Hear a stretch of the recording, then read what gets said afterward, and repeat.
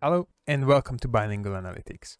My name is Roland, and in this video series, I would like to walk you through 3 really powerful data transformation tools in Power Query. And the final, 4th episode of this series, I will show you an example where we can combine all of these functions to transform an ugly duckling to a beautiful swan. But first of all, please drop a like to this video and hit the subscribe button. Clicking on the bell icon will bring you good luck. As we are going to talk about Power Query, you can use these methods in Power BI and in Excel as well. But what are these operations? We are going to cover transpose, pivot columns, and unpivot columns. It doesn't matter which video you are going to start with. I'll add the links to all videos to the end of each one and to the description below. Make sure to watch all of them to know when to use which one. So today we are going to talk about pivot columns. And just a friendly reminder, as this topic is a bit more technical, do not expect fancy report designs. With that out of the way, let's jump into this. The pivot column option allows us to aggregate values for each unique value in a column. It's essentially the same as a pivot table in Excel. We all love that feature, am I right? However, in Power Query, with the pivot column, we have to approach things a bit differently. Let me walk you through a couple of examples, as it will be a bit easier to understand how to use this feature. Imagine that we receive a table like this from someone. This data export structure is probably something that you are all familiar with, as it is just simply places fields from ERP systems into columns. But what if you don't want to see all transactions? You are only interested in the number of transactions by customer, by date. We are about to explore a way to make it happen. Please keep in mind that as we are using Power Query to transform our data, we can use this method both in Excel and Power BI.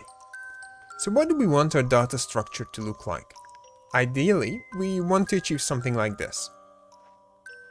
To start with, we have to head over to the transform page on the ribbon and find the pivot column button.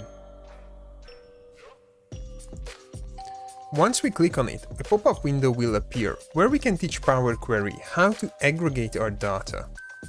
There are basic and advanced ways of doing that. By default, Power Query will try to summarize values, but under the advanced options, we can change the function from sum to something else. Let's select our sales column as values. And as we want to see the number of transactions, we need to select count all as a function. Then we just click on OK. And we are done. This is going to show us the number of transactions by date and by customer.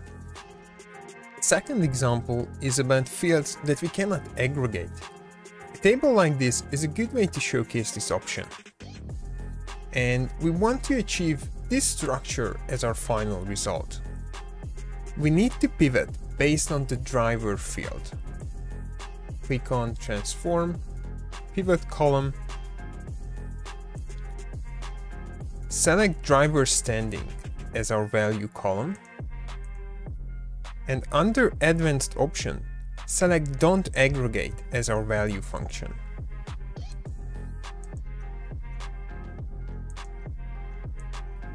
And this looks great. Please remember that in most real-life use cases, you will probably end up utilizing a combination of the 3 data transformation techniques to achieve a data structure that you can easily use and analyze. Thanks for joining me today. Hopefully, with this demo, you will be able to improve your data transformation skills. Make sure to like the video and don't forget to subscribe to the channel so you never miss a new episode. Until then, see ya!